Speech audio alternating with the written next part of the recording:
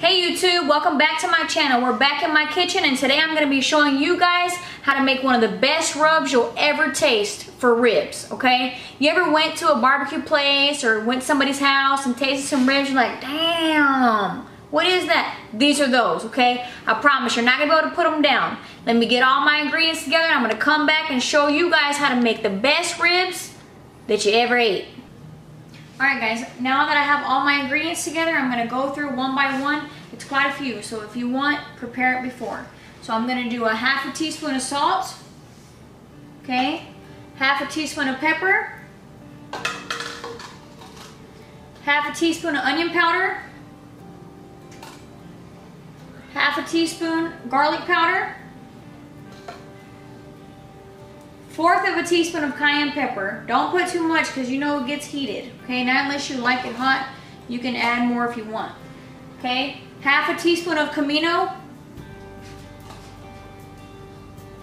1/4 of a teaspoon of Basil, half a teaspoon Parsley, 1 tablespoon of chili powder. Okay. You're going to mix all this ingredients together, and this is going to be the rub that you place on top of your ribs. Okay, now I have my ribs right here next to me. I've already washed them. Make sure you wash your ribs, guys. Okay, get all that icky blood off of them. Okay, now I have all this nice and mixed together. Just want to make sure everything breaks down together. Okay, got a few little pieces of chili powder that don't want to mix in, I guess. Okay, now that you have all this nice and mixed, we're gonna come over to our ribs. Make sure you wash your hands for this because you're gonna be putting your hands all over the meat. I have a whole lemon here that I squeezed. Use fresh, don't use the pour in. It doesn't taste the same, okay? Use fresh, okay? Now, you're just gonna kind of pour this over, and as you pour it, you're just gonna start rubbing it all over the ribs, okay? This gives it a little zest, okay? Good meat tenderizer too. Makes the ribs nice and tender. Okay, now, once you've done that, you're gonna come back in with your rub, okay? And I have a little secret at the end I'm gonna tell you about, okay? You just kind of go all over it like this, start rubbing it. That's why it's called a rub. You rub it in, rub dub dub, okay? Rub it all into your meat, okay?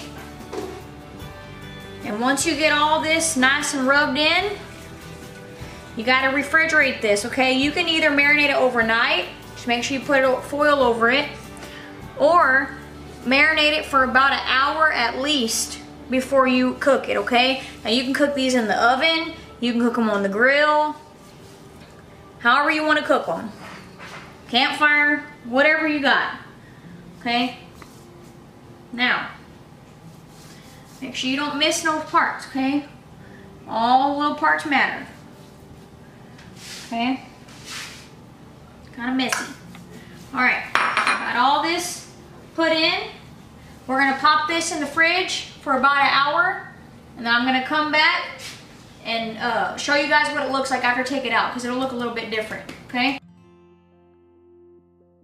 Alright guys, so I just took these out the fridge, and as you can see, they actually do look a little bit different, okay? They'll get darker, and they almost look like they have like a little crust on them or something. So I'm gonna pop these in the oven. You're gonna cook these for about an hour and 30 minutes, maybe 20, give or take, depending on how your oven works, at 350 degrees. Now when it gets to the 35-minute mark, I crank it up a little bit to about 375, and then I continue to cook them until the end of that. So I'm gonna pop these in the oven, and then I'll come back and show you how they look at the end, okay? Alright guys, so I just took my ribs out the oven. This is the end result. Don't they look delicious? Look at that.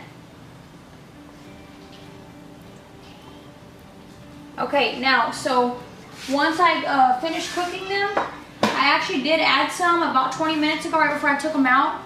It's a little glaze, like a little butter glaze that I like to put on top. All it is a half a stick of butter and about a teaspoon of minced garlic. Okay, you don't have to like put the garlic pieces on there. You're just gonna glaze over the butter because just by the garlic sitting in there, It gives it some flavor, okay?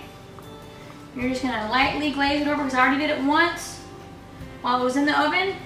And now I'm gonna go ahead and cut them so that you can see how they look when they're cut. This plate is really hot. Now we're gonna cut them and see how they look inside, guys. Let me just put them up. Look at that. All right. And you want to turn them over, that way you can see the bones so you know where you're cutting, okay? And these things just fall apart. I'm not even barely putting any pressure on this cleaver, okay? I'm just gonna kind of move this over back to the pan so I can cut these, plate them so that you guys can see how good they look. Look at that. Look at how soft and juicy. See? Look at that. Look at this, guys. Look at this.